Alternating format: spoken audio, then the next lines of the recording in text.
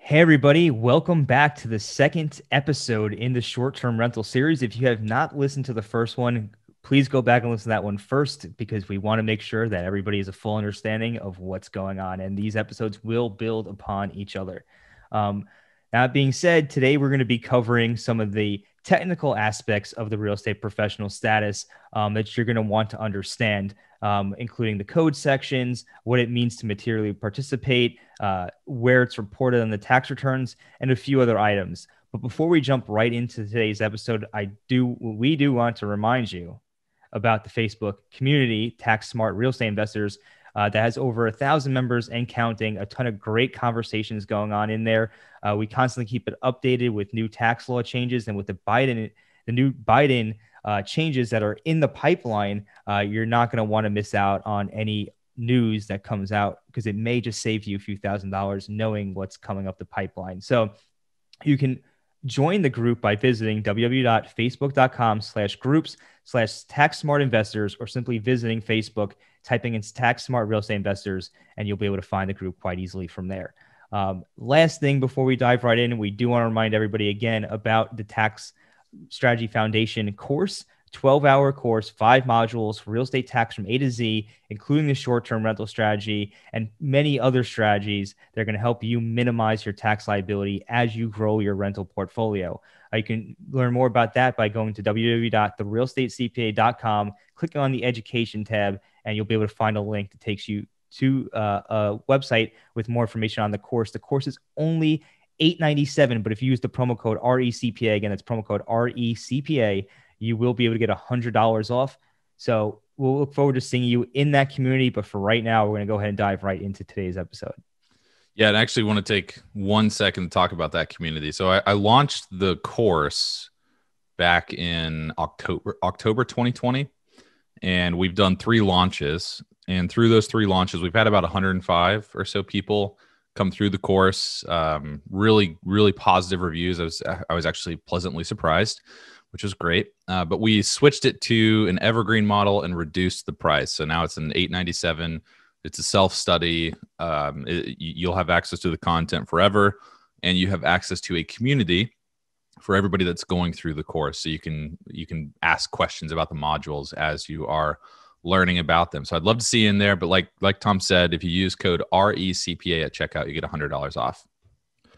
All right, let's jump into today's episode. So last episode, we kind of gave a primer on this whole short-term rental loophole, why it's important, who it can benefit.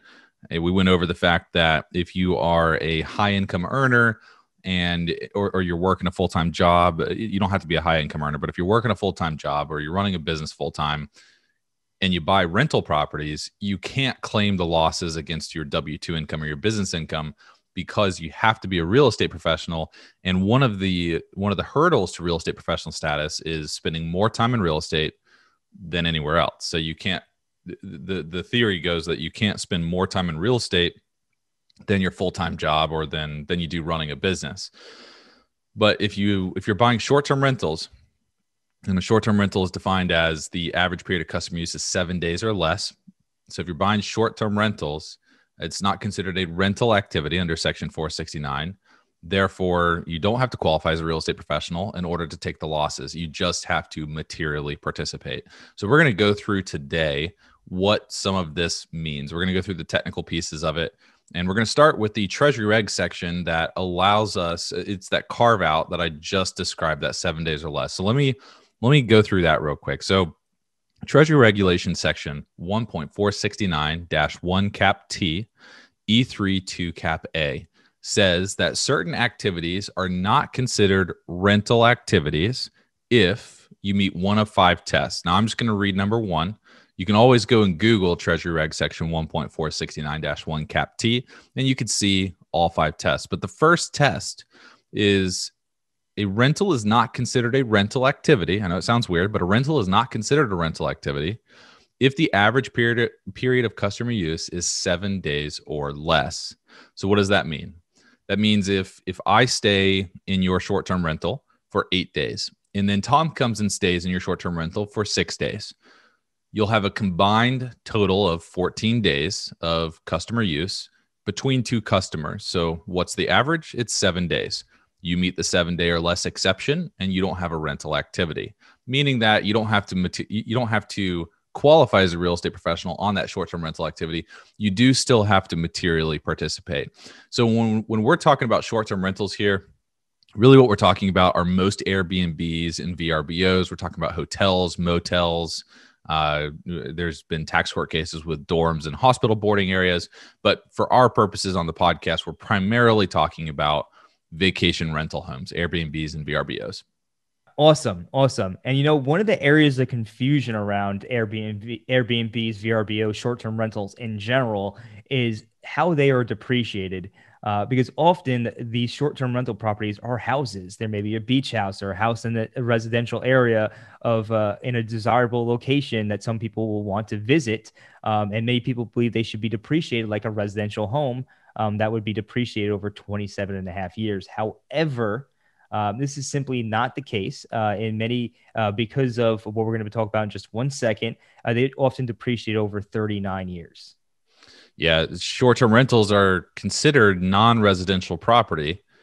And I know that sounds a little weird, but here's why. Former Reg Section 1.167K-3C1 was removed in 1993, but it was referenced in a 2011 CCA, which means that we can still reasonably rely on this former Reg section for guidance. So it says that if more than 50% of dwelling units in a building are used on a transient basis, it's a non-residential property. Transient basis means occupied by a series of tenants who each stay less than 30 days.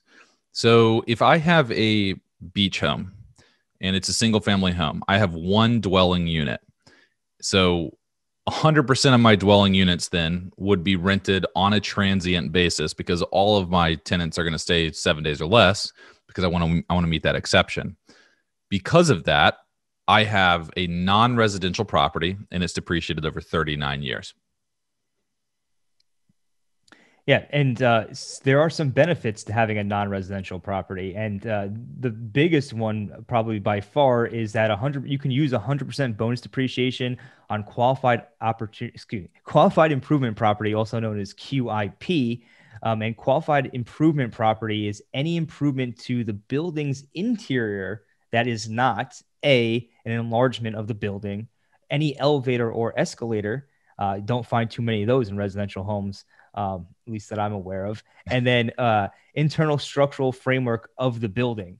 So that is a huge benefit because that basically means a lot of the improvements that you're doing to the interior of that property will qualify as qualified improvement property, which we know is depreciated over 15 years.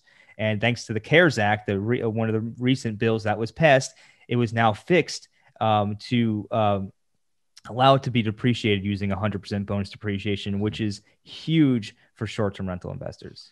Yeah, and qualified improvement property can include like plumbing, electrical. It can include things behind the walls too. So theoretically, a lot of your build out could be qualified improvement property. But you can also use Section 179 on non-residential property. You cannot, this is typically a point of confusion with investors.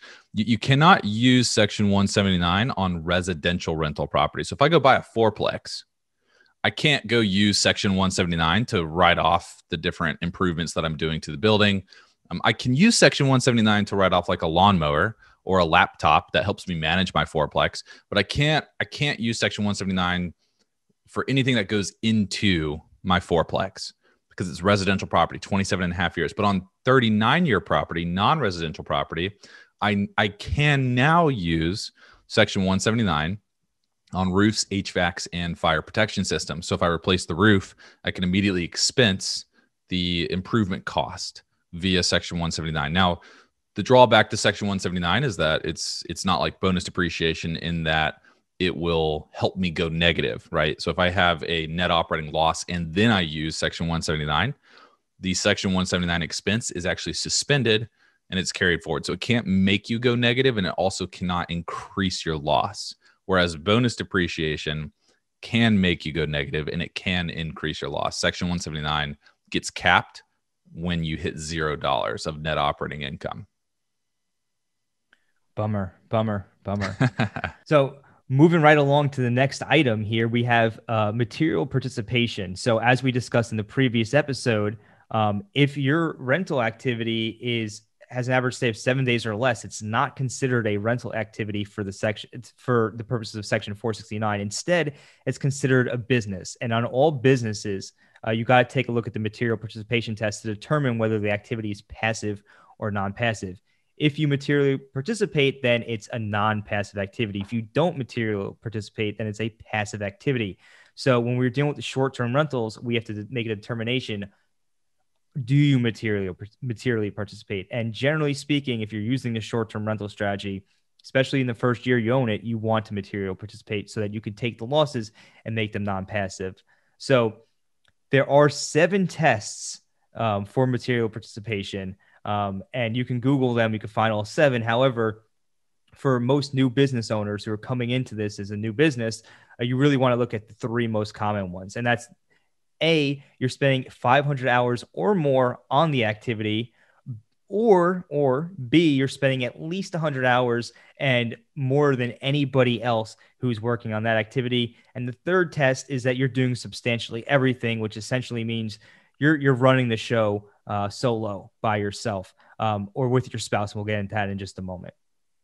Right. So if you buy a short-term rental and it's 5 hours away, like it's a 5-hour car drive or it's a multi-hour plane ride, you're probably going to need a property manager to manage that short-term rental unless you set up great systems and you're a great operator. And that's what I was kind of referring to last episode when I said, if you're not willing to operate the short-term rentals, then the tax benefits will not come. So you got to be willing to operate the rentals. So I buy a short-term rental 5 hours away. I've got to figure out how to spend 500 hours in the activity. Or, like Tom said, these are all ors. I only have to meet one of these tests. 500 hours or 100 hours and more than anyone else, or substantially all of the participation in the activity is my participation. So if I don't have a property management company, then the substantially all participation is a contender for me. And what that means is, I can, in theory, don't hold me to this. So I'm a tax advisor, but I'm not your tax advisor. So don't hold me to this next statement, please. In theory, I could spend 50 hours managing the activity, right? And I pulled 50, out of my hat. I mean, it could be any amount of time, but as long as my hours are substantially all of the participation in the activity, then I'm good. So let's think about 50 hours. If nobody else participates and I spend 50 hours booking the guests, coordinating with check-ins. I clean everything myself. I do all the repairs myself. And throughout the year, it takes me 50 hours to do all of that. Nobody else really participates. Nobody else really touches it aside from me. Well, my participation in that instance is substantially all the participation in the activity. Therefore, I am materially participating. So that can be, if you're strategic about it, that can be something that you aim for. Now, what happens with people owning short-term rentals, though, is that they have a property management company or they self-manage it, but they have cleaning crews. So now let's apply the same 50 hours, but I did all the management. So I coordinated with the tenants. I collected rents. I did all the marketing, the advertising. I coordinated with contractors. And let's say I had a cleaning person come throughout the year. They were great.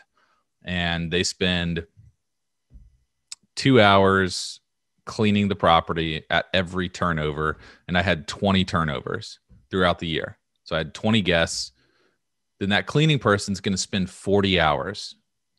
So if I spent 50 hours and the cleaning person spends 40 hours, then I'm spending 50 out of 90 total hours. That's not going to be substantially all.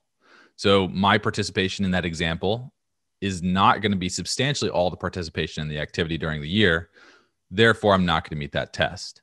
So if I can't meet the substantially all test, then I have to look towards the 100 hours and more than anyone else. And that can get complicated too, because how are you going to spend 100 hours on a short-term rental activity managing it, especially if it's at a distance? That's going to be very difficult to prove. And so what do people do? People book education and research time. They record their travel time. And just like real estate professional status, remember, material participation hours, real estate professional status hours, they're all the same. Same rules apply here. You can't count your travel time. You can't count your research time. You can't count your education time. You can't count your investor level time unless you're involved in the day-to-day activities of the short-term rental. So you can really only count the time that you spend managing the property, actually managing the property. What does that mean? What does a property manager do? Think through all the tasks that a property manager does. That's what you need to be doing. Those are the hours that are going to count towards the material participation test. So then the next question becomes, how do you hit 100 hours and more than your cleaning crew? That's typically the hurdle that we've at least worked through with our clients. And here's the other thing too. The other funny thing about this is that we're going to see on next episode, there are, when we go through tax court cases, how taxpayers have lost when they have short-term rentals. And one of the interesting things is on this 100 hours and more than anyone else test, if you don't know how long or how much time anyone else spends in your rental, then you're not going to be able to prove that you spent more time than them. So if Tom's my property manager on my short-term rental and I'm aiming for this 100 hours or more than anyone else test, I can record my time and maybe it's 115 hours. So I hit the 100 hours, but I also have to hit that second part and more than anyone else.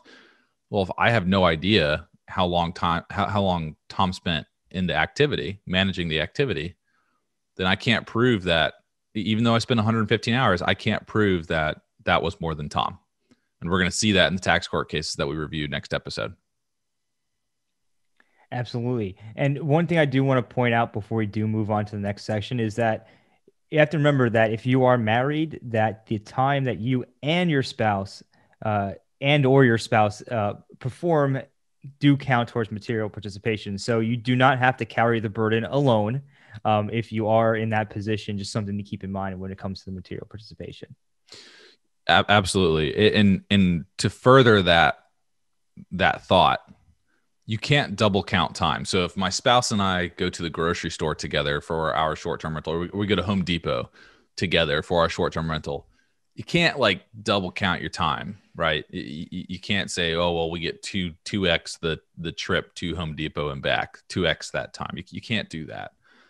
But you can, if your spouse is working on the rental and you're also working on the rental, you're doing the rehab, you're doing the cleaning, maybe you're both coordinating with guests at different times, you can combine hours like Tom said. So that's certainly something to plan for.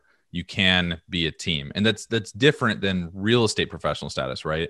Real estate professional status, if you go listen to that series that we recorded last month, you will see that one person has to qualify as a real estate professional completely on their own.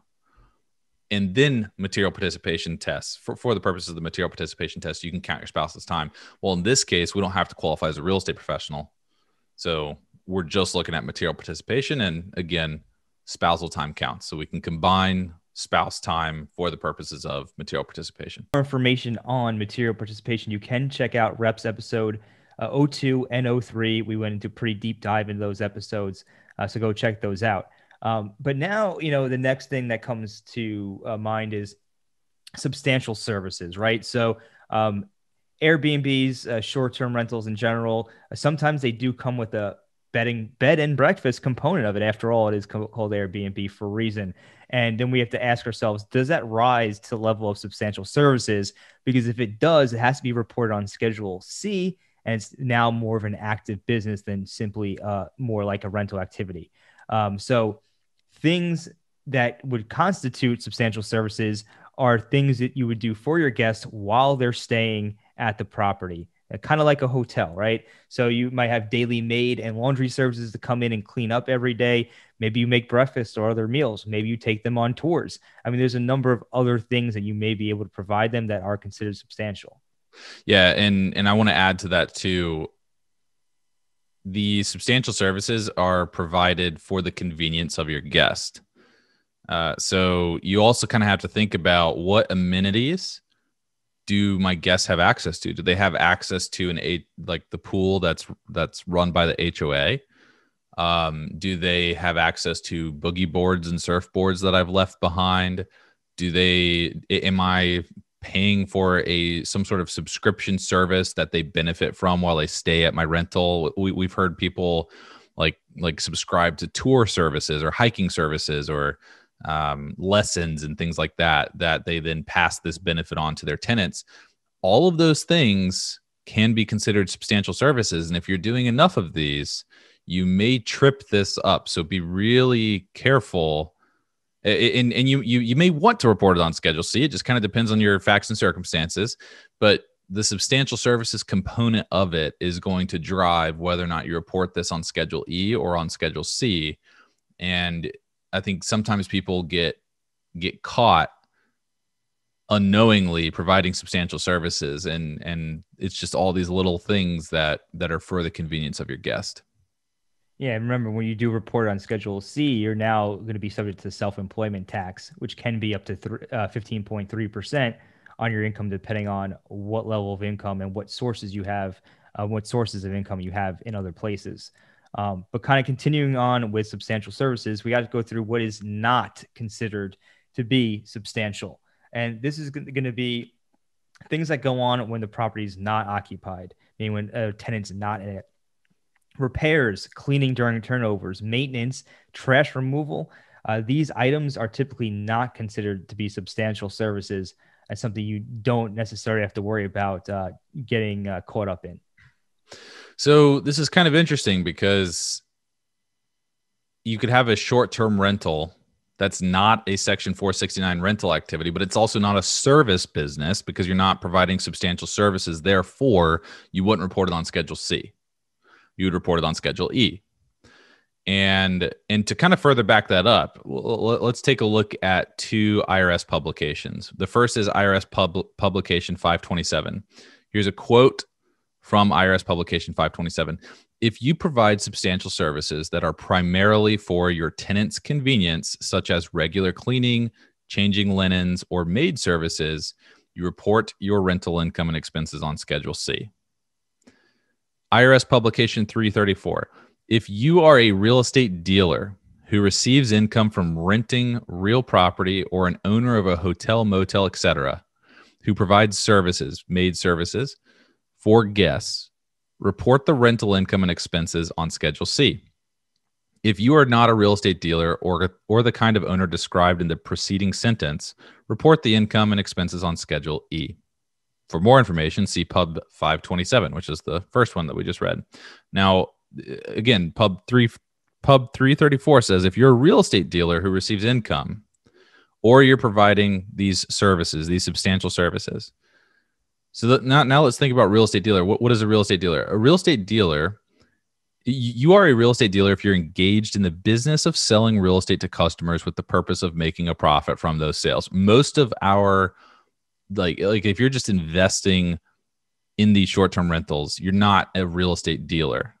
So if you're not a real estate dealer, then what it all boils down to is substantial services. Are you or are you not providing substantial services to your guests while they stay at your rental?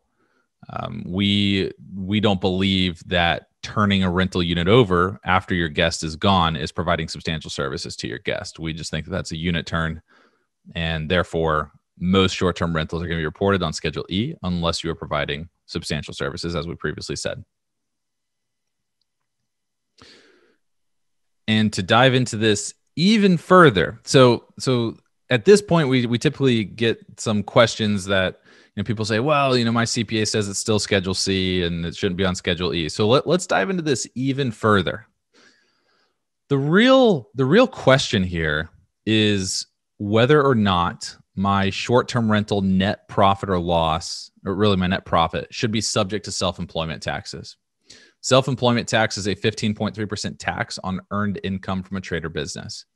IRC section 1402A says that you exclude rents from rental real estate unless they are received in the course of a trade or business as a real estate dealer. So basically, rental income is not going to be subject to self-employment tax unless you're a real estate dealer or unless your short-term rental business can be classified as a service business. So there will be a point where you're providing enough substantial services, and it doesn't have to be a whole lot, but there will be a tipping point where you're providing enough substantial services where your short-term rental business should actually be considered a service business, not a rental business. When we onboard clients that have short-term rentals, we will typically do some exhaustive analysis on whether or not their short-term rental business is actually a service business or a rental business. We're not going to be able to dive into everything here because, like I said, it is exhaustive. But in general, if you're providing those substantial services, you could trip it.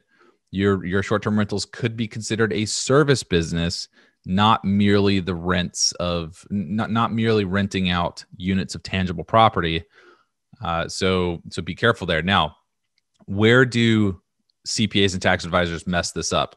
A lot of CPAs and tax advisors think that because Treasury Reg Section 1.469-1 Cap T E32 Cap A says if you have a rental activity and on average it's 7 days or less per customer, it's not a rental activity. A lot of advisors think that because of that exception, that 7 days or less exception, because it says it's not a rental activity, then it must automatically be a Schedule C business. And that is not true. That is not true. Just because it's not a rental activity does not mean that it rises to the level of a trade or business, of a services business that should be reported on Schedule C and subject to self-employment tax. All right. So the next question people always ask is, well, what happens if I want to use this property personally? After all, you might have a beautiful vacation rental right on the beach, and it's just so tempting to go spend 4 weeks there, right? It just might be an amazing experience, and you just can't help yourself. But you do have to be cognizant of this because you are trying to do this for business purposes. So personal use of the property that is 15 days or more throughout the year, or that's more than 10% of the total number of days the property was rented at a fair rental rate, will cause that property to become a residence. So, for example, if you were to rent the property for 280 days and you were to personally use it for 20 days, it's not an issue. It's still reported on Schedule E because it's less than 10%. It's 10% or less. Now, if you do end up exceeding these thresholds and it is considered a residential, if it is considered a primary residence under Section 280A, there's certain restrictions you now have. One, you cannot deduct the losses, but the losses can carry forward. So in other words, if your rental activity, because it's considered a residence, has a loss, you cannot use it to offset your other income or other passive income, even for that matter. But it can carry forward with that activity. You also have to pay attention to the ordering rules around deducting expenses. It goes interest, direct expenses, operating expenses, and depreciation. Lastly, you must also allocate your general expenses between personal use days and total days rented, or total days in general. So basically, don't stay in your short-term rental for more than 14 days unless you're going to rent it out. You could rent it out for 300 days, and 10% of 300 is 30 days. So you could then stay in your rental for 30 days and not trip these rules, right? So it's 14 days or less, or 10% of the fair rental days. But just pay close attention to that, because if you rent your property for 120 days, then 10% of that's 12, right? So now we're looking at our 14-day threshold, since that's more. And if I stay for 15 days, if I stay for one extra day, then I'm toast. I'm now subject to these rules, and I'm subject to the ordering of expenses and the loss limitations. That said, though, if you're staying at a property that you own and you're working on it while you stay there, it's not a personal use day. Yeah, so just in case you're coming up close, you don't want to leave. Make sure something breaks, so you have to fix it. Make sure something breaks. All right, that's the Italian coming out. Yeah, I'm kidding. I'm kidding a little bit with that. I'm being a little. That was taking tongue in cheek right there. Yeah, no, it could be a good strategy. Although, I guess you'd have to kind of align.